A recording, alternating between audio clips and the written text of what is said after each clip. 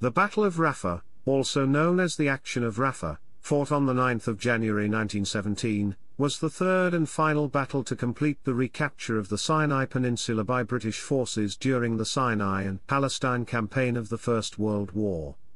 The Desert Column of the Egyptian Expeditionary Force attacked an entrenched Ottoman Army garrison at El Magruntein to the south of Rafah, close to the frontier between the Sultanate of Egypt and the Ottoman Empire, to the north and east of Sheikh Zowaiid. The attack marked the beginning of fighting in the Ottoman territory of Palestine. After the British Empire victories at the Battle of Romani in August 1916 and the Battle of Magdaba in December, the Ottoman army had been forced back to the southern edge of Palestine as the EF pushed eastwards, supported by extended lines of communication. This advance depended on the construction of a railway and water pipeline. With the railway reaching El Arish on the 4th of January 1917, an attack on Rafah by the newly formed Desert Column became possible. During the day-long assault, the Ottoman garrison defended El Magruntain's series of fortified redoubts and trenches on rising ground surrounded by flat grassland. They were eventually encircled by Australian light horsemen, New Zealand mounted riflemen, mounted yeomanry, cameleers and armoured cars. In the late afternoon, the New Zealand Mounted Rifles Brigade captured the central redoubt and the remaining defences were occupied shortly afterwards. Chapter 1, Background. Following their victory at the Battle of Romani on the 4th of August 1916, the Anzac Mounted Division with the 5th Mounted Brigade attached and infantry in support, went on to the offensive. Their advance depended on the construction of a railway and water pipeline. With the railhead about 40 miles away, on the 23rd of December 1916 the Anzac Mounted Division, less the 2nd Light Horse Brigade but with the Imperial Camel Corps Brigade attached, occupied El Arish during day-long fighting at the Battle of Magdaba. Meanwhile, the 52nd Division, having marched from Romani, established a garrison at El Arish and began to fortify the town on the Mediterranean Sea, 30 miles from the railhead. El Arish was 90 miles by road from the nearest British base at Kantara on the Suez Canal, initially making resupply difficult. The arrival of the Royal Navy on the 22nd of December, quickly followed by the first stores on the 24th of December, meant that during the next fortnight the important Egyptian Expeditionary Force forward base grew quickly as 1,500 tons of supplies arrived by ship. Supplies of all kinds were unloaded by the Egyptian Labour Corps and distributed by the Egyptian Camel Transport Corps. Vitally important, the supply activities at El Arish were protected by the infantry garrison, and ground-based artillery, supported by the Navy. On the 4th of January 1917, the first construction train arrived at El Arish, but it was some time before the railway, with its vast capacity to support the development of infrastructure, and the supply of large garrisons, was fully developed. General Sir Archibald Murray, the commander of the EF, was keen to complete the advance across the north of the Sinai, to put pressure on the southern Ottoman army. Believing an attack would compel Ottoman forces to abandon their desert bases and outposts on the Egyptian Sinai Peninsula, he ordered an advance from El Arish to Rafah, a distance of 27 miles, to begin as soon as possible. Chapter 2, Prelude.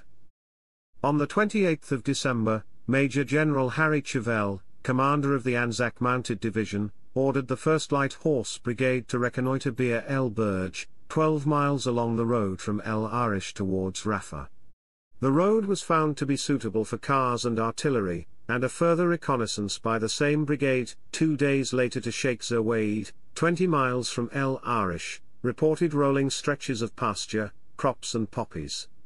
A small advance guard moved 10 miles further, to within sight of the main Ottoman defences at El Magruntein, reporting great activity in the area. The weather cleared on the 5th of January, allowing a patrol from No. 1 Squadron, Australian Flying Corps, to observe 2,000 to 3,000 Ottoman soldiers digging defences south of Rafah in the area of El Magruntein.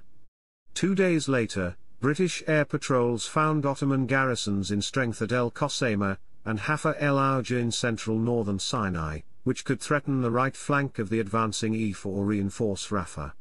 While the British air patrols were absent on the 7th of January, German airmen took advantage of the growing concentration of EF formations and supply dumps, bombing El Arish during the morning and evening. The next day the patrols from No. 1 Squadron AFC were in the air all day, covering preparations for the attack on Rafah. Lieutenant General Philip Chetwode, commanding the Desert Column, rode out of El Arish at 1600 hours on the 8th of January towards Rafah, where a 2,000-strong Ottoman garrison was based. Chetwode's mounted force was the same as that Chauvel had commanded during the Battle of Magdaba in December, with the addition of the 5th Mounted Brigade and the 7th Light Car Patrol consisting of 4 gun cars and 3 stores cars. Risking an aerial attack during daylight hours, the force began the 30-mile journey before sunset to ensure there was enough time for the force to reach El Magruntein. For the first few miles they trekked over heavy sand dunes, which were difficult to negotiate for the double teams of horses pulling the guns and ammunition wagons. Once the great shallow trough, worn down by traffic since ancient times, along the old road or pilgrim's way appeared, the guns and ammunition wagons travelled on the firm middle way while the mounted units rode on either side. The vanguard of the column reached Sheikh Zowaiid at about 2200 hours, the Desert Column bivouacked near the crossroads to the west of the village. Here the first grass the horses had seen since leaving Australia was found on the edge of the fertile maritime plain, 16 miles north of El Arish. The plan for the attack at Rafah the next morning, the 9th of January, was a repetition of Chauvel's successful encirclement attack at Magdaba.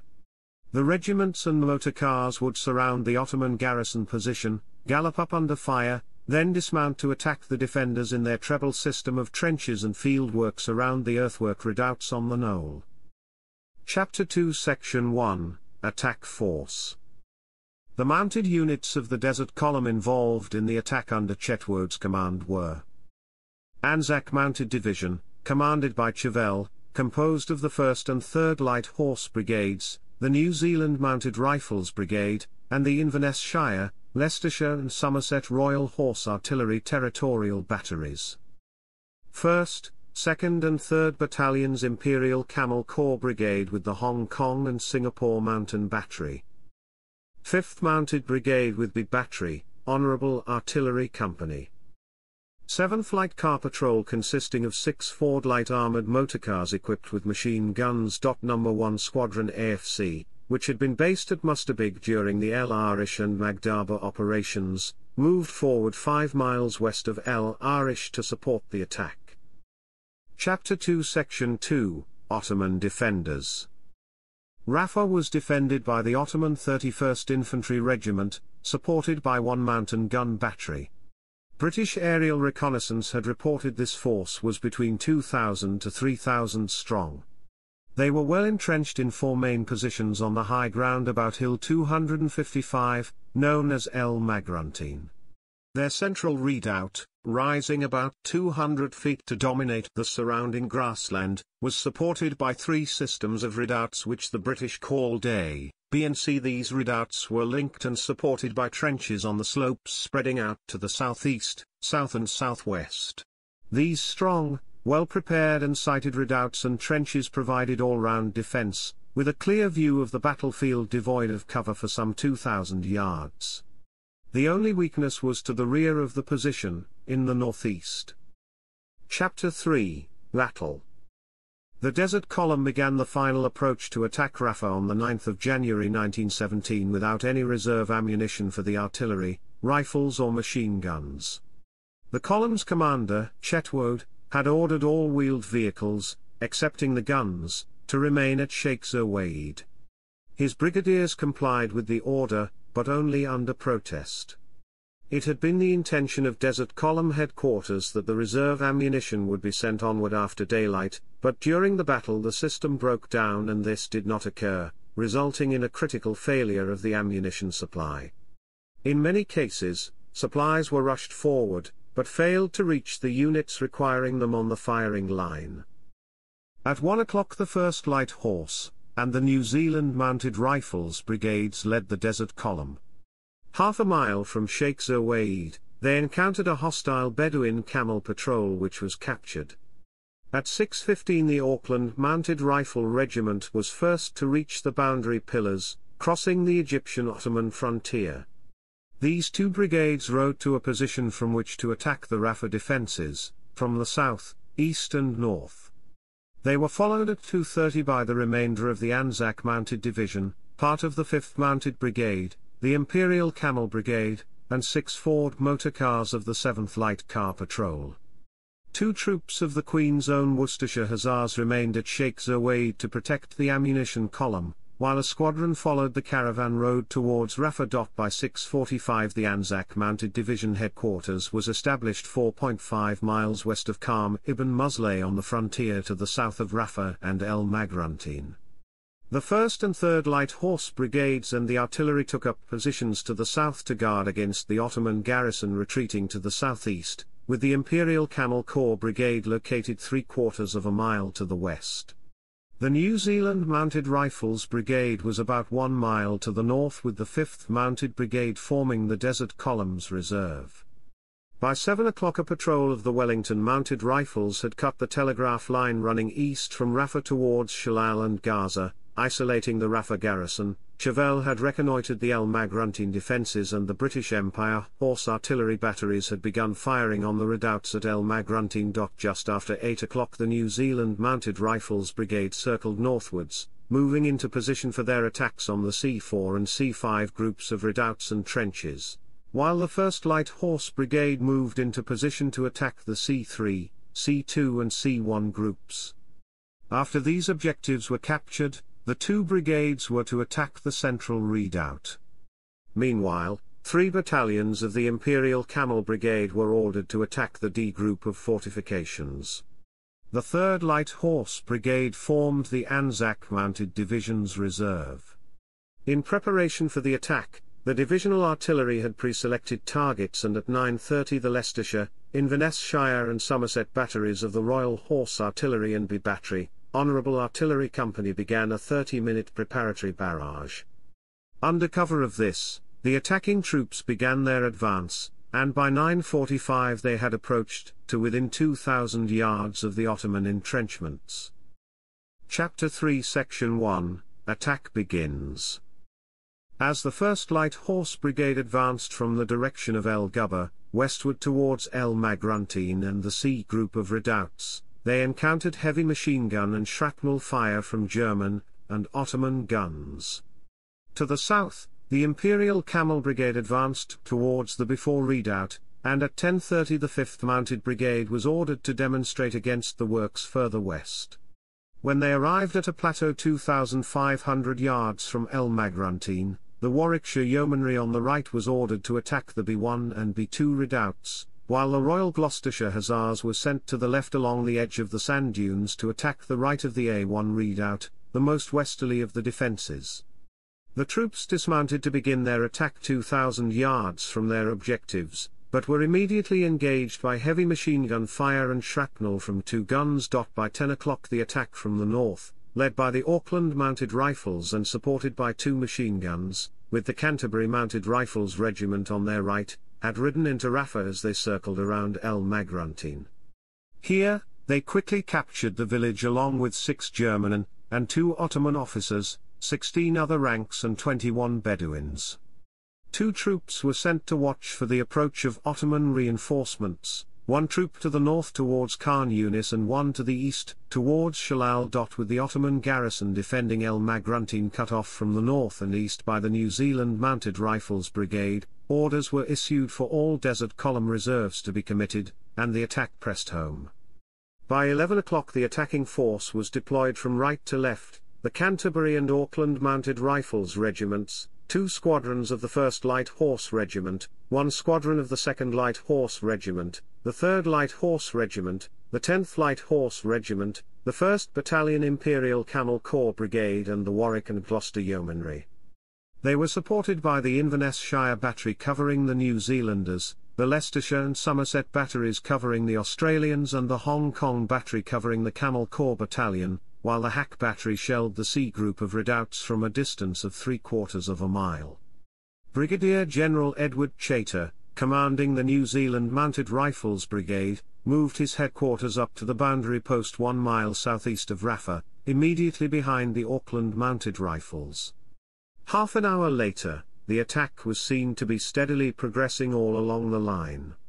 By 12:15 the Wellington Mounted Rifles Regiment had come up to the front line, between the Canterburys on the right, and the Aucklanders on the left, within 600 yards of El Magruntein, while the 2nd Battalion of the Camel Brigade advanced to extend the line held by their 1st Battalion. Shortly afterwards, the Canterbury Mounted Rifles Regiment linked up with the left of the 5th Mounted Brigade, completing the cordon around the Ottoman Army entrenchments. To the left of the 5th Mounted Brigade, the 7th Light Car Patrol reached the Rafah Road, where they found cover from which to direct fire onto the A1 and A2 redoubts 1,600 yards away. Meanwhile, the batteries had pushed forward about 1,500 yards from their previous positions, and B Battery Hack stopped firing on the C group of redoubts. Switching targets to the A1 and A2 redoubts, it recommenced firing at a range of 1,600 yards in support of the 5th Mounted Brigade. Chapter 3 Section 2, Ammunition Shortages. Despite the initial assault, the Ottoman defenders continued to hold very strong defensive positions, with each redoubt ideally placed to provide supporting fire for others. In most places the dismounted attackers were badly exposed to this fire. A constant stream of fire was maintained on the Ottoman parapets to suppress the defenders and prevent them from taking aim while the attack continued. Little by little the cordon drew tighter under intense fire over the bare, gently sloping grasslands. However, between about 12:15 and 14:15 progress slowed. By early to mid-afternoon supplies of ammunition began to run low. Although Chauvel called for further effort, the mistake of leaving the ammunition vehicles behind proved costly, as the attack wavered. The New Zealand Mounted Rifles Brigade ran out of ammunition for 4 of its machine guns, and the Inverness Shire Battery ran out of shells and had to withdraw. At 14:30 Chauvel ordered a fresh effort against the C group of redoubts to begin at 15:30, while a sustained artillery barrage was to continue on these redoubts until then. However, 15 minutes later, an Ottoman machine gun officer and 3 German soldiers, captured by the troop of the Wellington Mounted Rifles Regiment keeping watch towards Shalal, stated that their 160th Regiment had left Shalal on the Wadi Gaza when the attack had begun, to reinforce the Rafah garrison. Shalal was between 10 and 13 miles or about 3.5 hours away. This was confirmed when 2 battalions were seen advancing in artillery formation, over the ridges west of Shalal towards Rafah. An additional 500 soldiers were seen approaching Rafah from the direction of Khan Yunis by the same Mounted Rifle Regiment's Northern Guard. Chapter 3 Section 3, Final Assaults. The general assault, launched at 15:30, was supported by all available guns. It made slow progress against the stubborn Ottoman defenders, who were supported by bombing from German planes, while the advance guard of Ottoman reinforcements, from Khan Yunis in the north and Shalal in the east, were attacking the 2 troops of the Wellington Mounted Rifles Regiment. 4 guns of the Canterbury Mounted Rifles Regiment, on the right flank, were moved to a trench before being moved forward to the sunken road. From there they maintained effective overhead covering fire, until the assaulting troops were within a few yards of the trenches. These guns were also well positioned to provide cover if pressure by the Ottoman reinforcements from Khan Yunis and Shalal proved too strong for the 2 troops of Wellington's, or if the New Zealand Mounted Rifles Brigade was forced to retire to the coast. After steady, methodical and persistent work, by 1600 hours a cloud of smoke hung over the central redoubt from rifle and machine gun fire. The covering fire was so effective that the Ottoman defenders had extreme difficulty aiming and firing their rifles and machine guns. It then became possible for the attacking forces to cover the last 600 to 800 yards of smooth grassy slope in 2 rushes. At about 16:30, the New Zealand Mounted Rifles Brigade launched its final assault on the central redoubt from the northwest, the north and the northeast.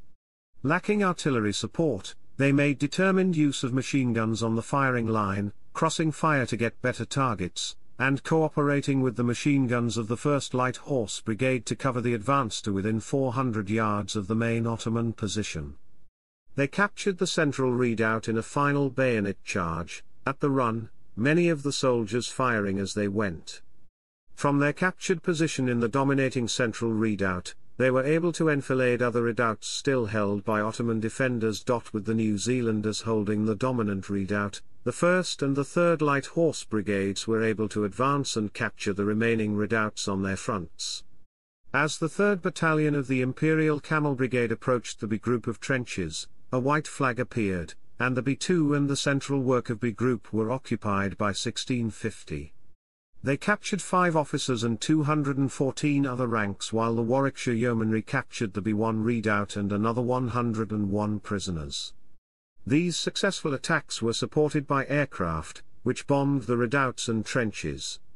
The aircraft had recently been fitted with wirelesses, and during the afternoon reported the progress of the battle to the Desert Column's headquarters, assisting in command and control.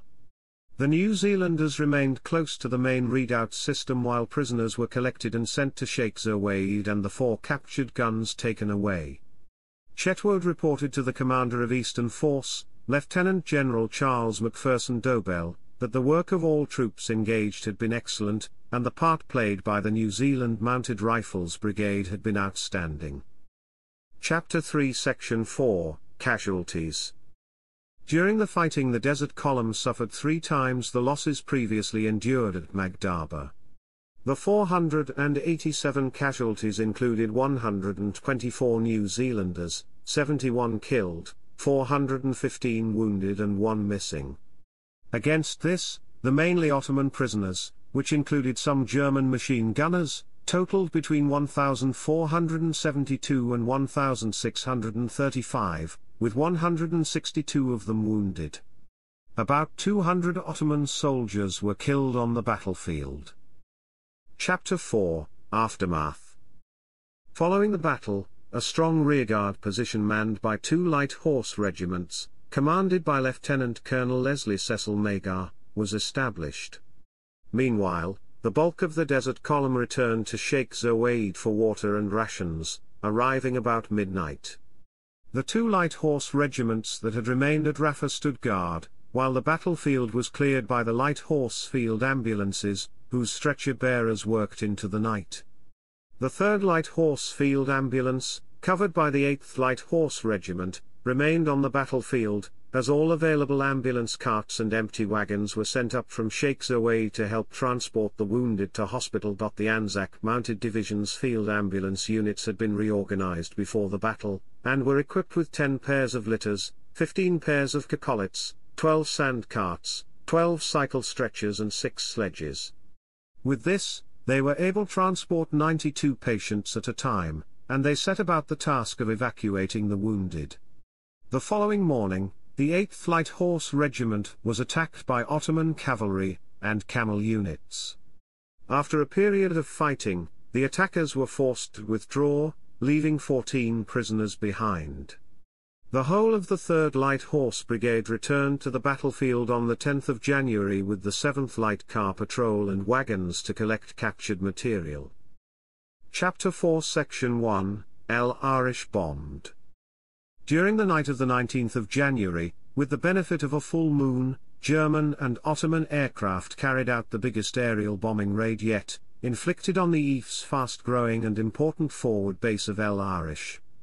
As well as dropping bombs, these aircraft, probably the powerful new Albatros D-3, swooped down firing their machine guns into the camp. Casualties, particularly in the horse lines which were an obvious target from the air, were considerable. Chapter 4 Section 2, Murray's Plans. The campaign across the Sinai Desert, which had begun in August, ended with the expulsion of the Ottoman Empire from Egyptian territory.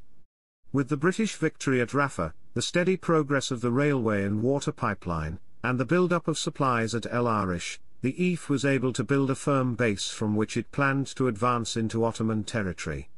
To do so, They needed to capture Gaza first, and subsequently the First Battle of Gaza took place in March 1917. On the 19th of January, British aerial reconnaissance found the Ottoman Army had evacuated El Qasema, and reduced the strength of their main desert base at Haifa el Auja.